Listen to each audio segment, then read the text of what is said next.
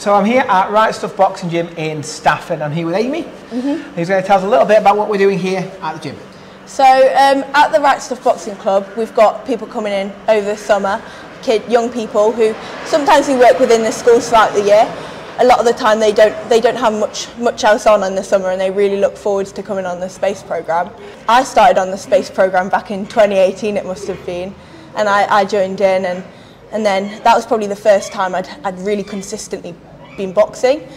Since then, I've had 55 fights, and now I box for England. I boxed on the England team last year, was selected for the Europeans, participated in it in 2018, 2019, and now I'm helping out coaching and things, and it's really rewarding coaching.